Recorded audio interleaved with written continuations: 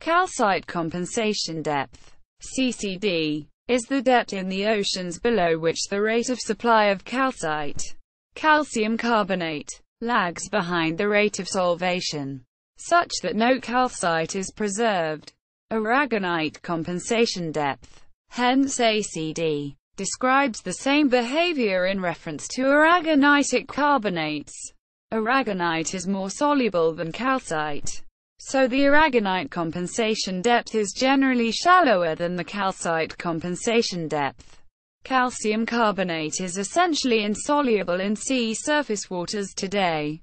Shells of dead calcareous plankton sinking to deeper waters are practically unaltered until reaching the lysocline, where the solubility increases dramatically.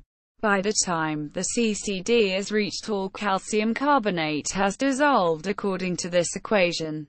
CaCO3 plus CO2 plus H2O Ca2 plus Aq plus 2HCO3 minus Aq. Displaystyle mathrm caco_3 plus co_2 plus h_2 o rightleftharpoons ca2 plus aq plus 2 hco_3 aq closing curly bracket. Calcareous plankton and sediment particles can be found in the water column above the CCD. If the seabed is above the CCD, bottom sediments can consist of calcareous sediments called calcareous ooze, which is essentially a type of limestone or chalk. If the exposed seabed is below the CCD, tiny shells of calcium carbonate will dissolve before reaching this level, preventing deposition of carbonate sediment. As the seafloor spreads, thermal subsidence of the plate, which has the effect of increasing depth, may bring the carbonate layer below the CCD. The carbonate layer may be prevented from chemically interacting with the seawater by overlying sediments such as a layer of siliceous ooze or abyssal clay deposited on top of the carbonate layer. Variations in value of the CCD. The exact value of the CCD depends on the solubility of calcium carbonate, which is determined by temperature, pressure, and the chemical composition of the water, in particular the amount of dissolved CO2 in the water. Calcium carbonate is more soluble at lower temperatures and at higher pressures. It is also more soluble if the concentration of dissolved CO2 is higher. Adding a reactant to the above chemical equation pushes the equilibrium towards the right, producing more products, circa 2 plus and HCO3 minus, and consuming more reactants, CO2 and calcium carbonate, according to Le Chatelier's principle.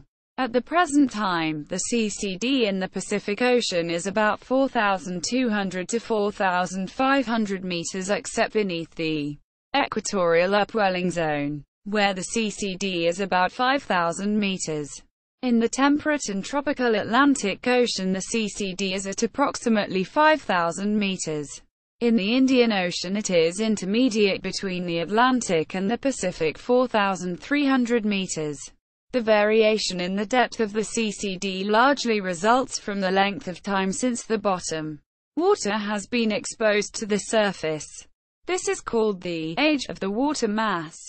Thermohaline circulation determines the relative ages of the water in these basins. Because organic material, such as fecal pellets from copepods, sink from the surface waters into deeper water, deep water masses tend to accumulate dissolved carbon dioxide as they age. The oldest water masses have the highest concentrations of CO2 and therefore the shallowest CCD. The CCD is relatively shallow in high latitudes with the exception of the North Atlantic and regions of Southern Ocean where downwelling occurs. This downwelling brings young, surface water with relatively low concentrations of carbon dioxide into the deep ocean, depressing the CCD. In the geological past, the depth of the CCD has shown significant variation. In the Cretaceous through to the Eocene, the CCD was much shallower globally than it is today. Due to intense volcanic activity during this period, atmospheric CO2 concentrations were much higher. Higher concentrations of CO2 resulted in a higher partial pressure of CO2 over the ocean.